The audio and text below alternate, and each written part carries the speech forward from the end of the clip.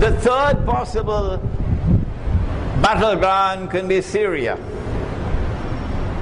because they not only want to bring about regime change in Syria, as in Libya, to get a new government that would be friendly to Israel. They want to do more than that. Israel is an ally of Russia. And if you have read my book on Gog and Magog, you will know that Russia and its allies are Magog.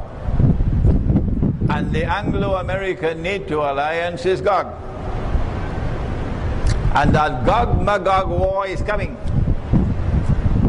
It's going to be nuclear war. Very few people will be left on the earth when that war is over. Within maybe 20 years from today, you will have only a fraction of the people now on the earth still alive.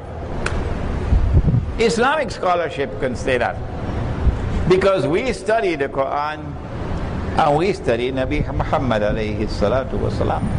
And Russia has a naval base in Syria, the only naval base in the Mediterranean.